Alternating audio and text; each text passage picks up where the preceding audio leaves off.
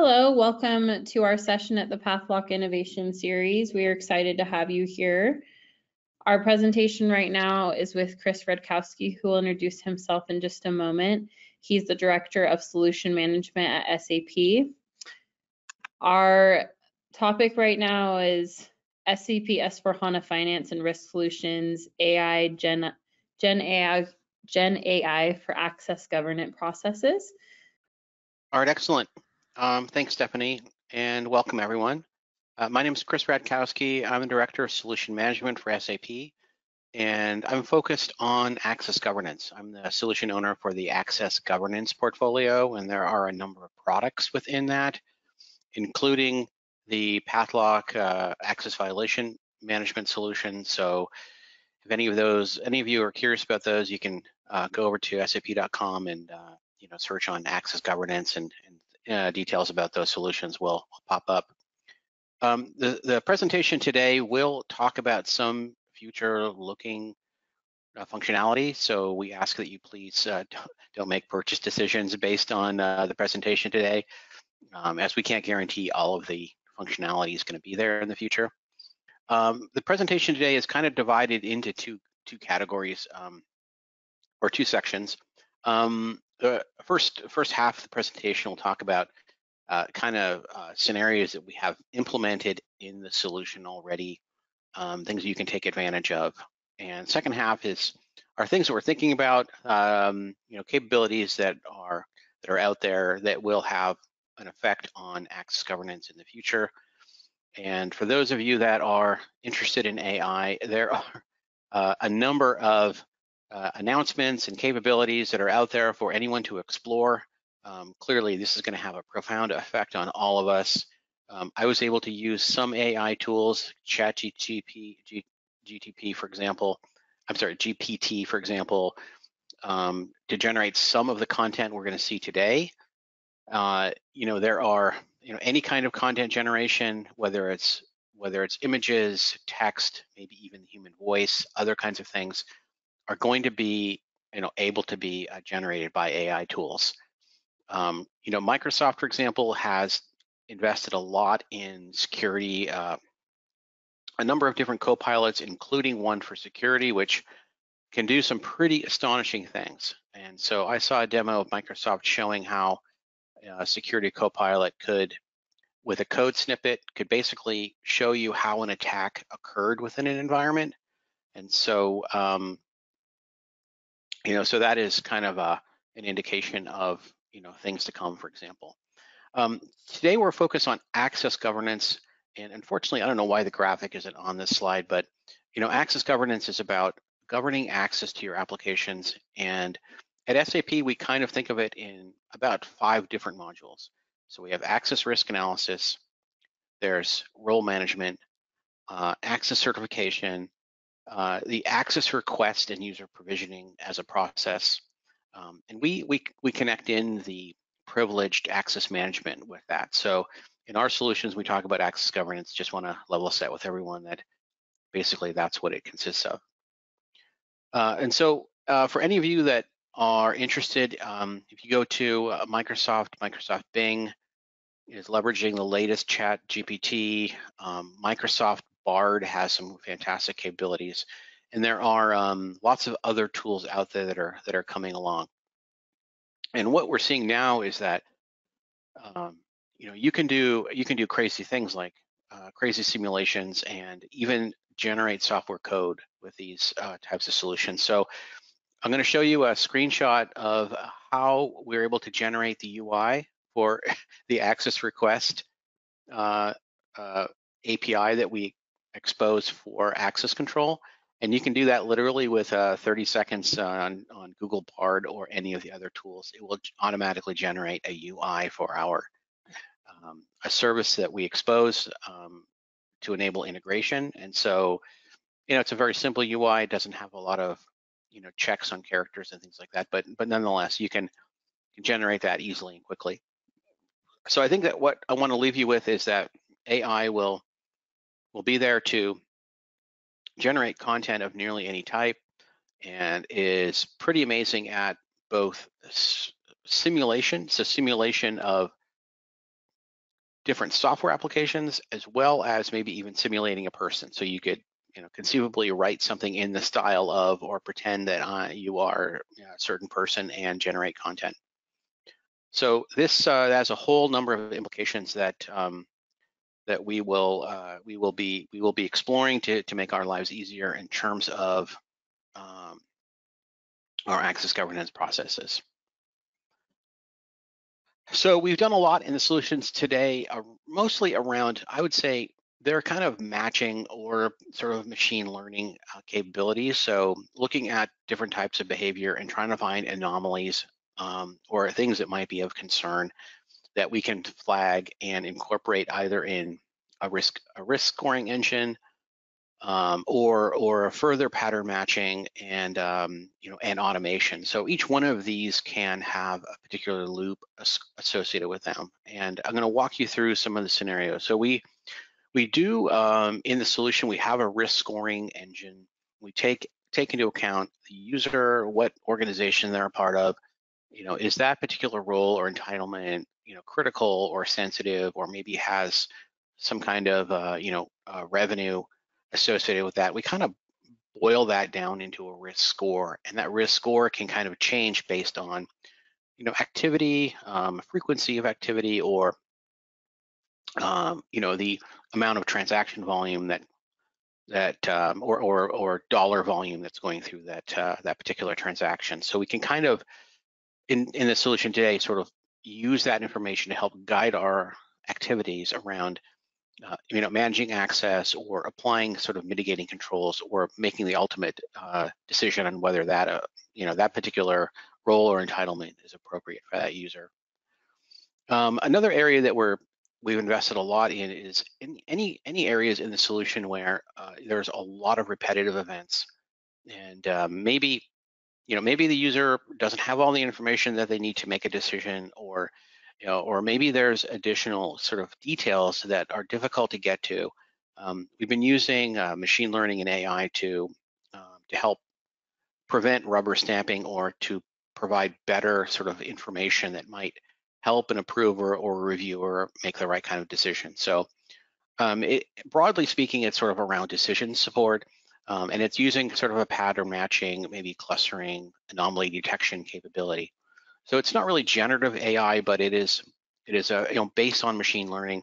I'm going to show you a screenshot of how, with privileged user management, one of the key things is to perform an activity review or log review process after a session closes.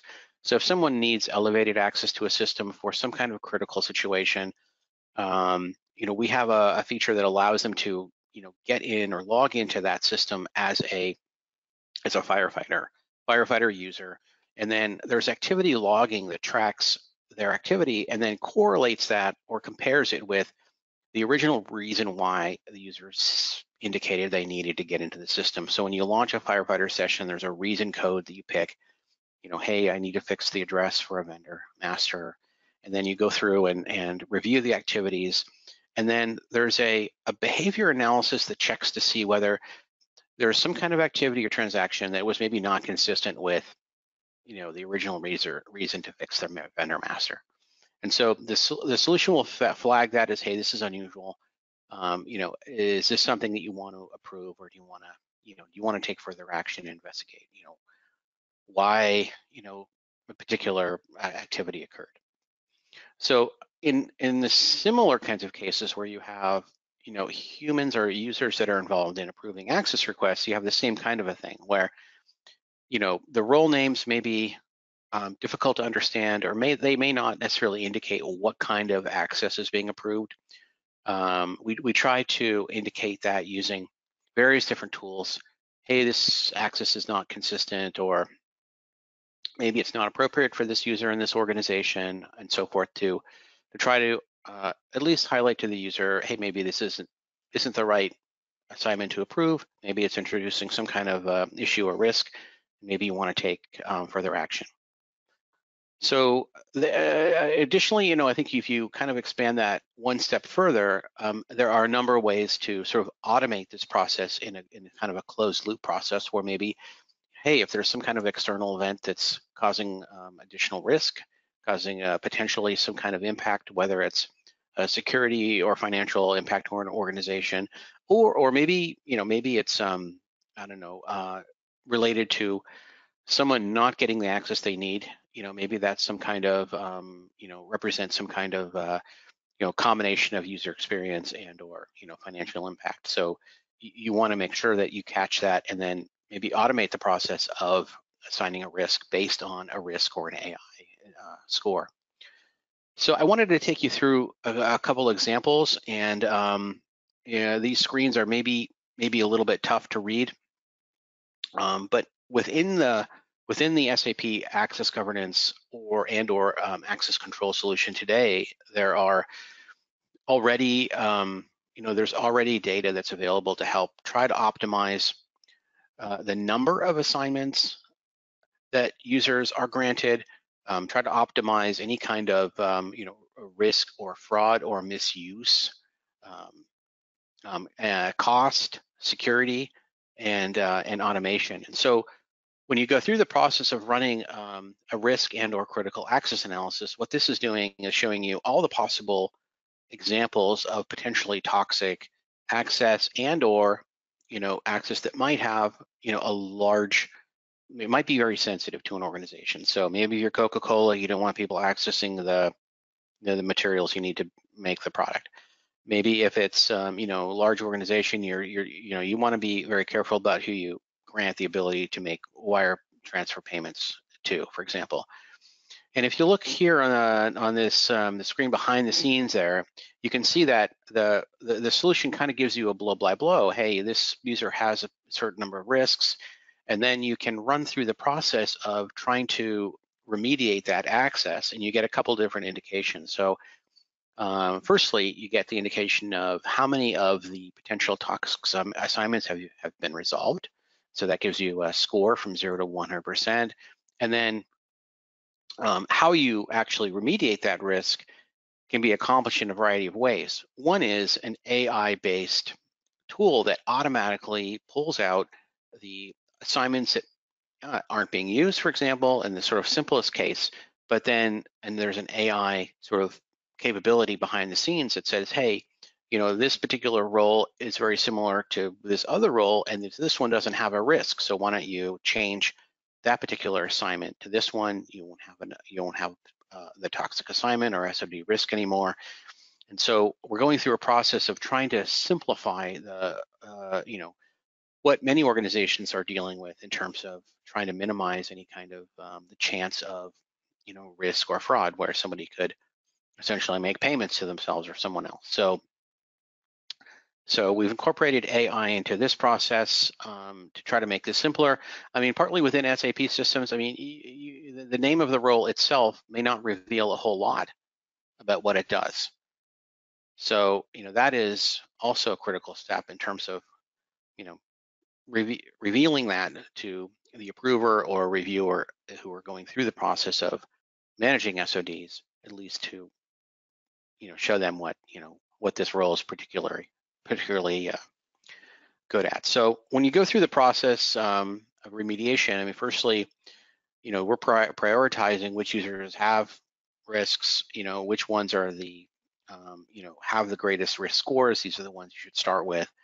And so, we have a number of different metrics that go into this risk score. You can kind of customize that. So, the transaction sensitivity, usage, business process, for example, a user's organizational role, whether they're in finance or marketing. I think there's a lot of this that organizations do in terms of assigning system access. Hey, you're in marketing, these are the kinds of systems and roles you should be assigned. If you're in finance, they should be different. A finance person shouldn't have access to a marketing role or whatever. So that is maybe another level of activity. But when we go through and sort of prioritize, the access, there are a couple tools here. You have simple, and we call it refinement. So refining user access is taking exactly what they have currently and trying to update it with a role that may be functionally similar, but may not result in a significant risk or chance of fraud. So the tool is going through and it's proposing actions based on the risk, based on the chance of fraud or misuse.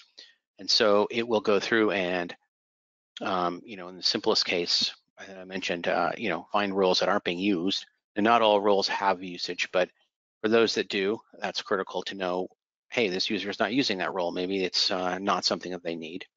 Or you go through a much more complicated process of trying to find a similar transaction that doesn't present a risk. So for those people that may not be familiar with the business process, they may not necessarily know which are the roles that could be replaced, but this solution helps create what we call refinement proposals that, if you go ahead and approve them, they can be assigned and used to update the user access, thereby reducing your exposure, potential fraud, and and risk. So, so we've introduced this to help guide our customers through the process of, once you've found some kind of SOD issue, how do you resolve it? And we've introduced a number of combination of, machine learning and AI capabilities to do just that. So, hopefully at the end of this, you'll have a 100% compliance score, and you'll have, access effectiveness is a measure of the number of assignments that are being used. So you'll hopefully try to increase your access effectiveness, because ultimately managing all the different role assignments for each user is costly, and the fewer that you have to manage, represents a cost saving. So you don't have to continually, certify those and manage those particular assignments. So it's a reflection of both the I guess how good the security design is, how well it matches your employees and or participants in the business process, and reflects what they're actually doing in the system. So two scores there in combination with AI in terms of finding the right role to assign to a user, helps to really improve the ability around user remediation, which is typically a complicated process for most organizations. So kind of jumping over to the privileged access management. So I explained a little bit earlier on in the intro about privileged access management. So privileged access management is a solution that allows a user to check out a pre-configured ID that may have elevated permissions, and you can go in and perform those actions within the system. And once you do that, you check out the ID, you give a reason code, you go into the system and perform your activities. And when you do that, there is an activity log which is created. And once you close the session, that activity log is sent off to a reviewer who goes through and makes sure that the activities that you performed are consistent with the reason why you needed to go into the system. And it presents the log review in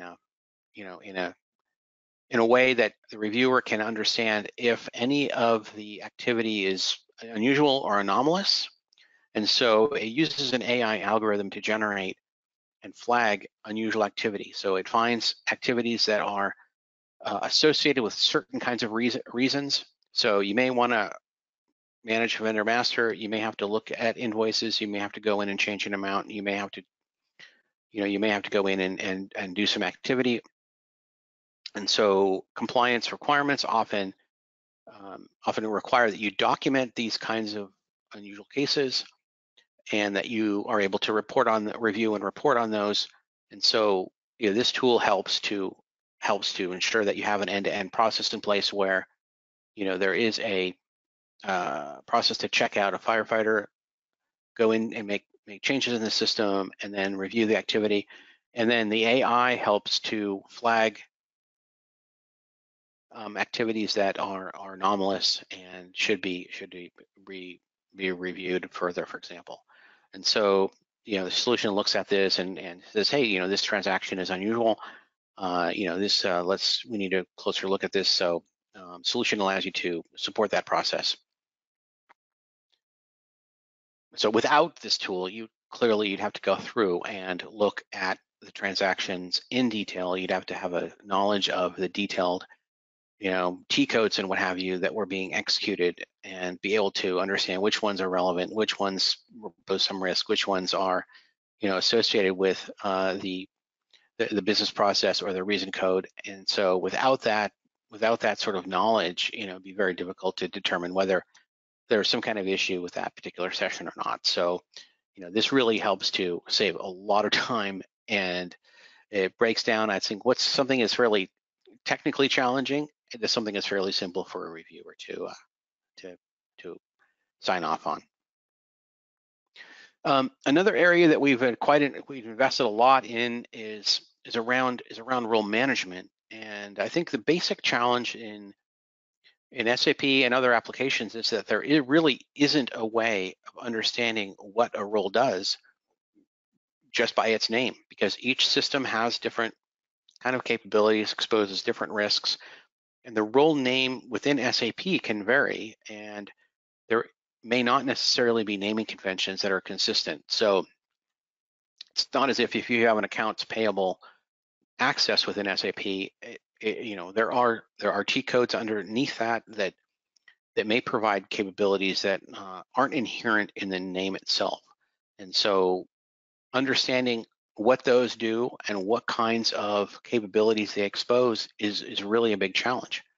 And if you have a system with many thousands of roles and many thousands of users, it's impossible for someone who really isn't an expert in SAP or whichever system it is to know, hey, this is a very sensitive access. We have to really be careful about who has it, and we need to be able to track and monitor that access. So, the first step of doing sort of a role categorization is trying to add some sense into, what these kinds of roles do, who has access in the first place, and how do we optimize our administration processes.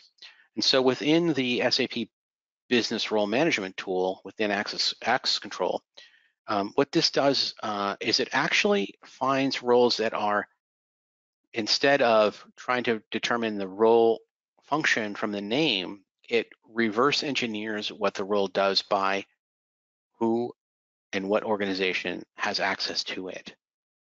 And so it'll go through and it'll find common users, common organizations that all have similar kinds of assignments.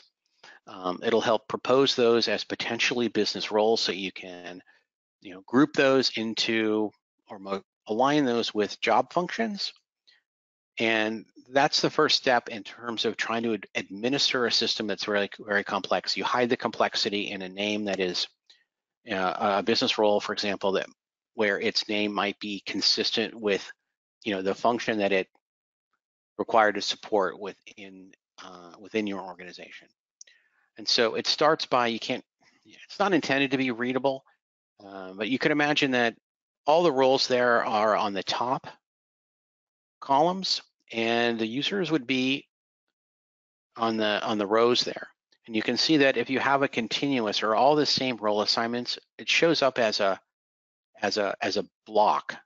And so the tool will go through and it'll recursively find the biggest set of common assignments among a group of users and call that a candidate business role.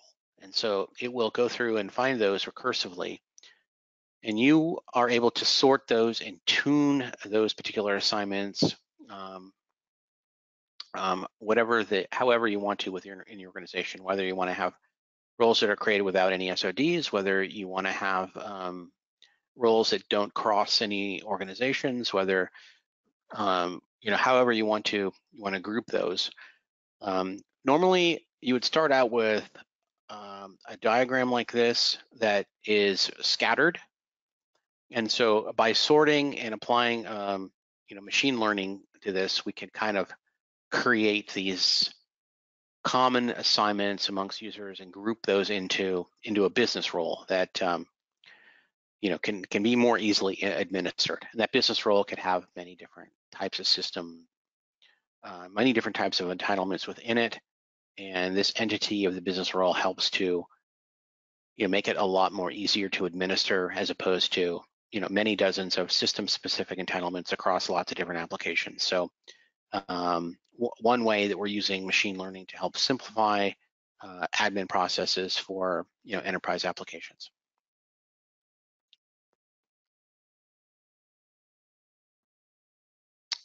All right. So I'm not sure if we can take questions now or maybe wait till the end. But I thought I'd take us through a couple scenarios that we're seeing out there for generative AI. So the way that we're kind of looking at generative AI, I'd say there's a couple sort of different categories. So we're seeing AI, generative AI, sort of being applied in I'd say sort of dynamic authorization or authentication scenarios. And this involves bringing in other information either during authorization or authentication decisions that can modify the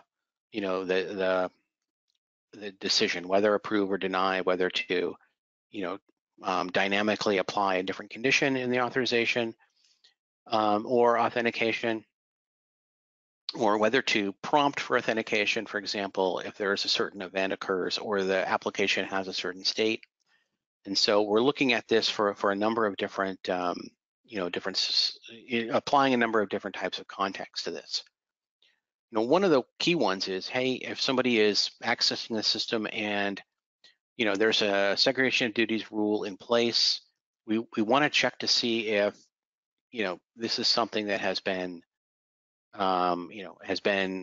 violated or not prior to having them execute one part of the transactions associated with the SOD. So we want to be able to catch that before it happens. And this is a scenario where during the authorization process, the application can check to see, hey, is there an SOD? Or is there some other kind of risk involved? Do we want to allow this transaction to proceed?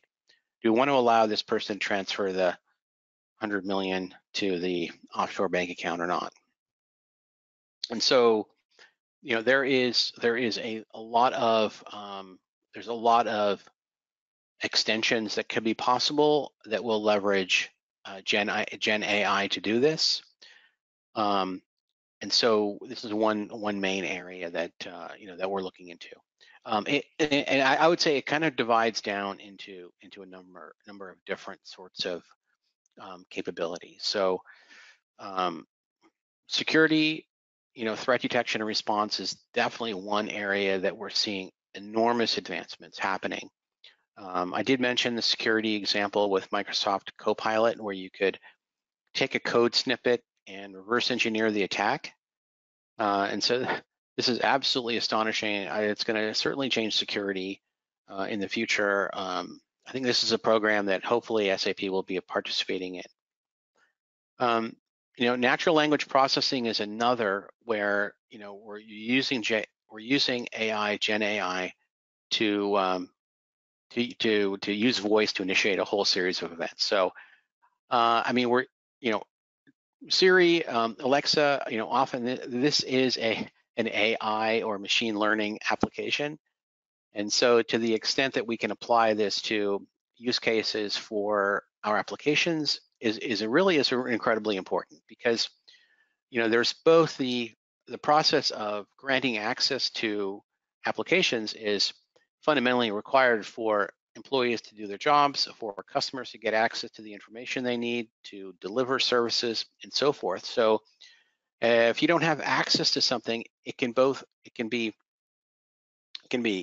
affect your user experience, and it can affect all kinds of your reputation and so forth. So there's both a risk aspect of it, and there's both a user experience and efficiency sort of part of it. So and they're both critical. So if you are, you can imagine you're on, maybe you're on your mobile device. You need to get access to something. Maybe being able to use your voice to express, a support case. And you need to get access to a particular system. We're using this to generate, for example, an access request. Hey, I need access to I need access to the BOM. I need access to particular information about a SKU.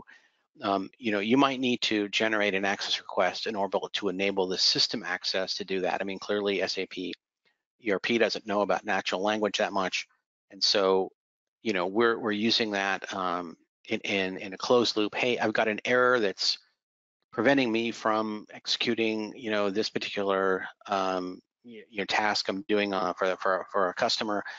I need access or what have you, which is one of the capabilities that AI has become very good at, which is interpreting and simulating different kinds of information that you might get from a system or software code.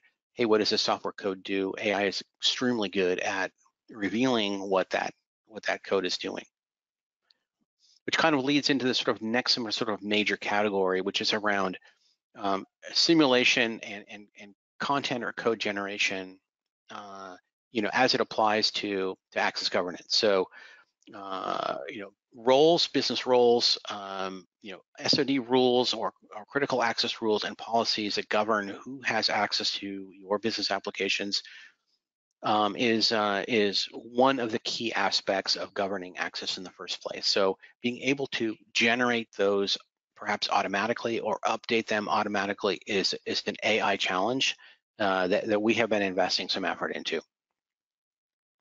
If you go to Microsoft or ChatGPT and ask it to, hey, I need you to show me the functional roles associated with the accounts payable process or other finance process, it will spit out the kinds of functions that are involved in that already. So you can use that to generate content. You can use that to generate maybe even like a sort of a preliminary list of SOD issues that you might want to ensure that you have processes in place to address.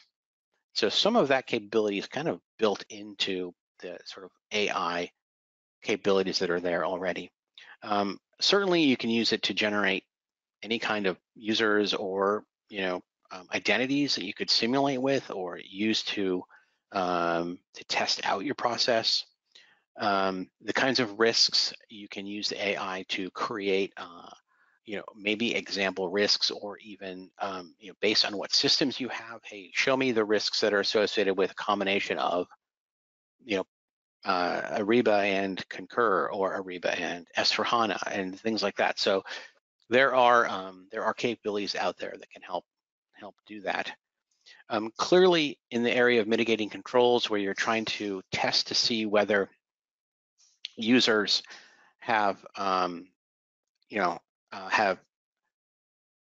have executed or potentially have performed activities which might need review or could be a violation of a policy, you want to use your AI tools to try to detect and take action in those cases. And like I said, software code, I mean, this is amazing. So you can use this to generate software code. I'm not sure if I've put the example in here for generating the software code for the access request API, but we can make these slides perhaps available, and I'll stick the screenshot in there for that code. So early in the presentation, we talked about dynamic authorization. So there are tools in place to do external ABAC-based authorization, but this is an area where approve or deny based on risk and context is clearly part of a combination of a maybe machine learning and matching capability, but also AI can help in that process where, hey, I need access to a certain transaction, a certain capability in the application. Maybe I don't have the right access, but AI can help find the right access and deliver the capability that the user needs. I think we work in many different environments where maybe in the course of a product development process you might need to order some I don't know, raw materials, and you may not have access to that kind of thing as a normal part of your function, but you need to go in there and you need to make a basic order. You don't have access. It's critical for the business, and you want to go in there and execute that access.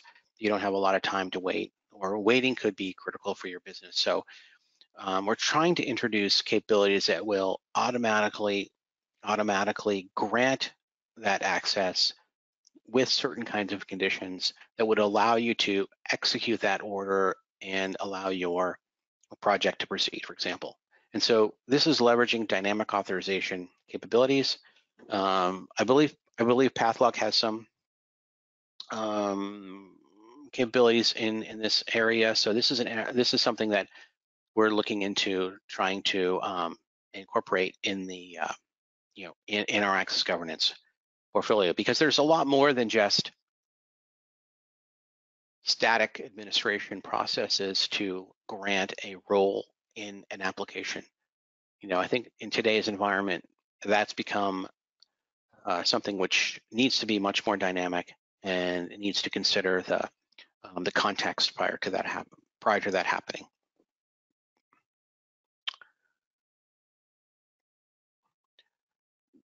All right, so here is this is an example of an error in SAP, and I took this. It's from a transaction called SU53. So the raw error message from SU53 is on the screen up there, and I just took that error, plugged it into ChatGPT, and this text is explaining to me what this error is, what this error indicates. And so with this kind of a thing, you can definitely get more detail out of any kind of error code, that SAP is generating. And clearly, I had no idea what this was beforehand. But in this beautiful, very wordy text, I've got lots of details, maybe even more details than I care to know about the different transactions that have occurred and why is this error being generated.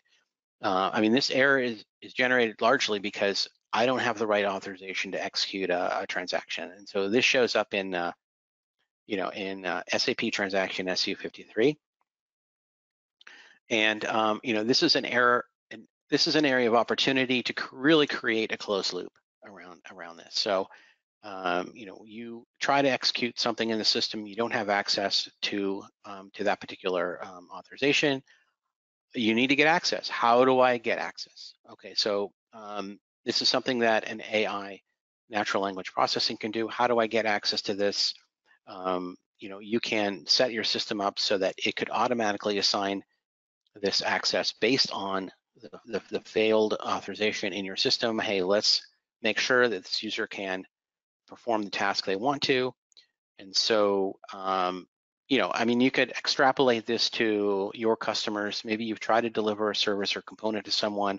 Hey, I can't get into this particular system. And so you try to scale this. You're not going to have them call you, I don't think, in most cases.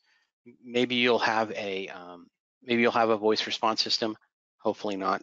But this is just a tip of the iceberg in terms of how we can leverage AI to deliver a better user experience in terms of getting over hurdles, getting access that users need, making sure the functionality that we're delivering in our applications is serving its purpose, so to speak. And when I look at different kinds of systems out there, I'm thinking of DHL. I see, and maybe they're not the best example, but there's a lot going on in terms of back-end systems that I'm pretty sure are SAP that can expose information that might be critical if it's important. So users can leverage this in order to maybe get extra functionality and and understand better about how to get access, or because the negative side is looking through different systems and trying to figure out, well, this user has excessive access, we have to refine it. versus this person should have access. How do I grant that to them in a way that is somewhat manageable for my organization?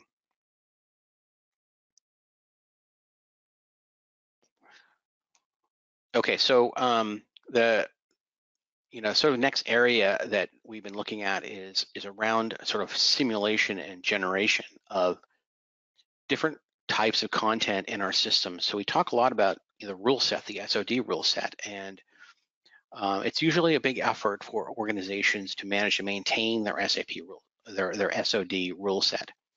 And so, here's an example. We've just, asked ChatGPT about what kinds of rules we need for finance process. What sort of things should we be looking at? And it spits out an amazingly verbose example of, hey, you got to look at purchase requisitions and purchase order approval and so forth.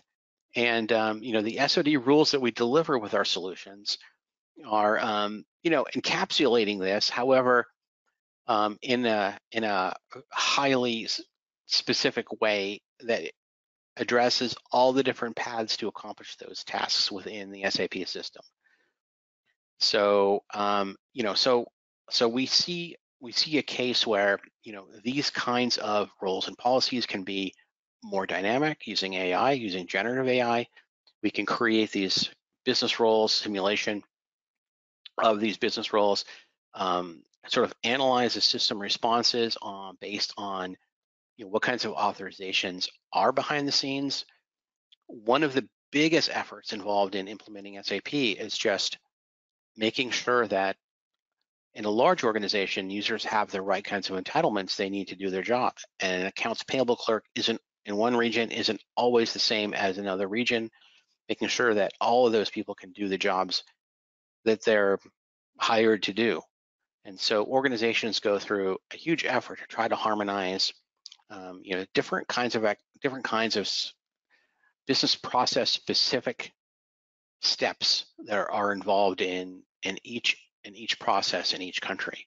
And so when you create some kind of authorization within SAP, for example, you are trying to model those different steps, and trying to simulate those before you go through a huge scale of implementation.